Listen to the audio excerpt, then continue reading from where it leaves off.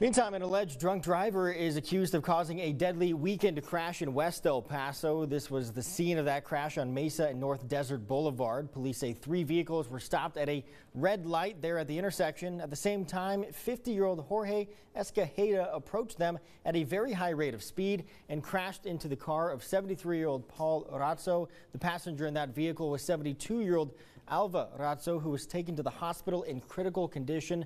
She later died from her injuries. The other drivers were not seriously injured. Escajeda, though, is now facing charges for intoxication manslaughter with a $1.2 million bond. Now, KTSM has also obtained documents that show he was arrested for a DWI in 2021 and once again in April of this year.